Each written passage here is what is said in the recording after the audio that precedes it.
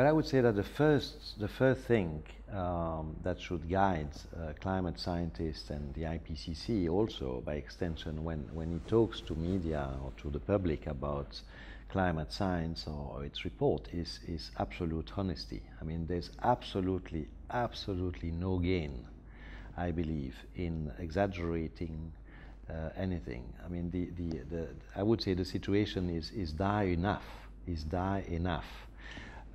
To need to exaggerate things, even by focusing only on the most extreme projections, for example. I think it's important to be honest, to describe the situation as it is, to try to communicate. I mean, depends on the audience at a different point, but also to a certain extent the nuances that are around. Also to communicate and to accept that we don't know everything. I mean, there are issues for which there are still question marks. I mean, it's in limited areas, and it doesn't affect at all the main elements of the consensus, but still there is still a lot of research to be done, a lot of question marks to address.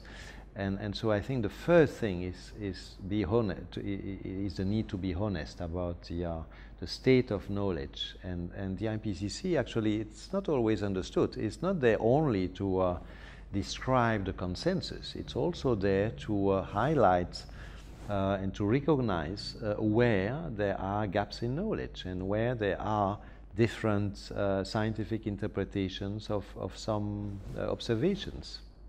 Again, if you take the 5,000 pages of the last report, the bulk, the thrust of that report is very clear. I mean, human activities are the main factor explaining the warming for the past 50 to 60 years, for example. So the question marks, etc., don't affect that main conclusion, which is the foundation for climate action under UNFCCC. But to communicate about climate science, the first guiding principle, I think, should be honesty and transparency about where there are still difficulties and problems.